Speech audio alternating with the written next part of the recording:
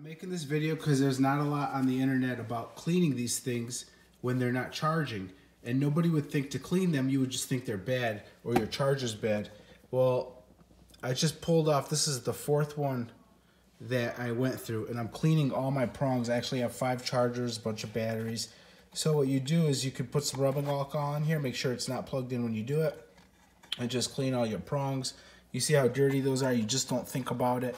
Don't think about having to clean the prongs if they're not getting contact. So if your battery, you know your battery's good, but it's not charging, so what do? Okay, so now this one is easy to access, but the battery itself is pretty tough to access. You got a bunch of little slits right here. So what I came up with was taking a piece of sandpaper right here, and it's just a fine grit, nothing crazy. I pulled it out of the garage, nothing special. I folded it once, and then I folded it again, and then I made this very stiff.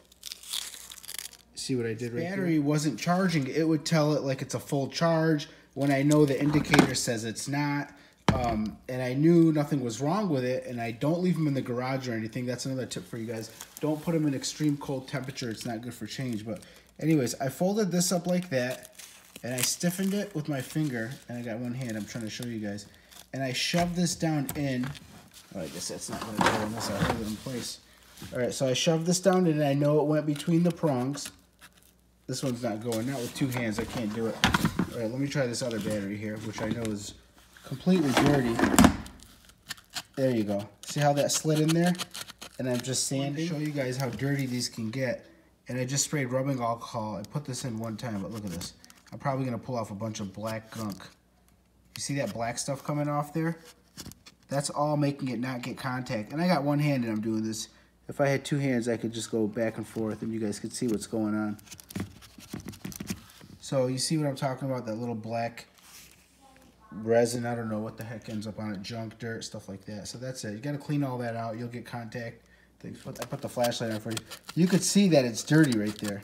So now this battery, these are all my batteries that weren't getting any contact at all, and it was just acting crazy. That's because one of them wasn't getting a charge. Let's see what happens now.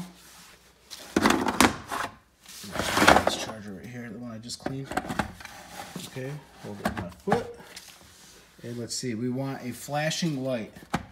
Oh, I didn't show it down and deep enough. There you go. We want it to keep flashing. That indicates that it's charging. What it was doing earlier was, I think this one was giving a solid red light, saying the pack was fully charged, and I knew it wasn't. And then, what else is there? Okay, so just do that, clean them up. Just making the video so you guys know there is other ways to clean them.